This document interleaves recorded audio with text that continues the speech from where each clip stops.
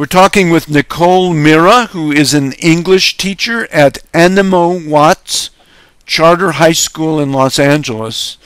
And I'm particularly excited to talk to you, Nicole, because what you are doing is really at the heart of what DML 2013 is about. So I understand that you are working with 11th grade high school students to combine literacy education with meaningful civic education. How do you do that?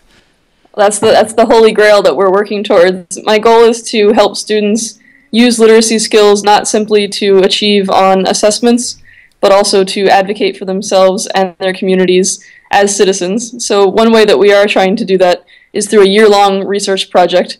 So all of the students in my class are using their literacy skills to identify problems that they see around them in their schools and communities, and then they're going to use digital media through photo voice, through surveying other students through social media in order to gain valuable information from different stakeholders about those problems, and then turn them into full-fledged multimedia research presentations so that they can tell their community what they found from their own perspective and what they think should be done about it.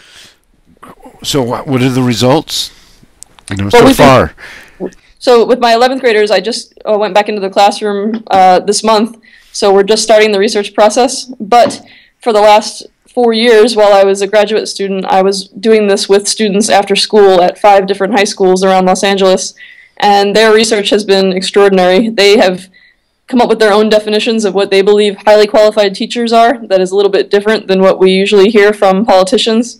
They have researched what an ideal school should look like in terms of leadership, curriculum, resources, and they've actually presented their work to academic conferences such as DML last year. They were very well received.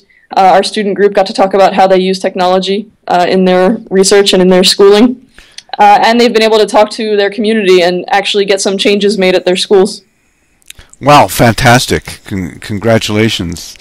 So I understand that you're also working with the after-school program that combines digital media, social justice, and civic participation with young people. What's that about? Yeah, that's called the Council of Youth Research, and that experience is what I'm taking with me now into the classroom as I teach. And that is a group of high school students from those 5 schools who work with their own teachers, and they work together across the city in order to advocate for young people having a voice in education policy and for getting young people civically involved.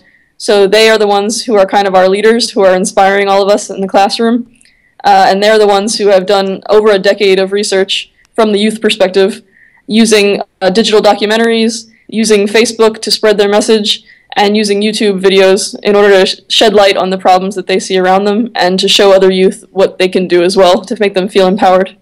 Fantastic work. What do you look forward to at DML 2013?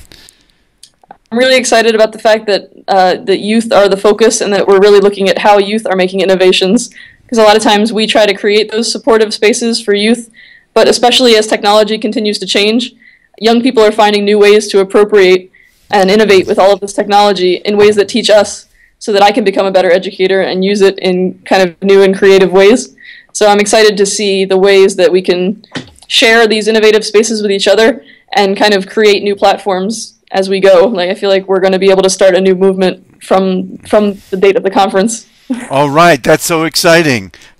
Good luck. Go for it, Nicole. Thank you.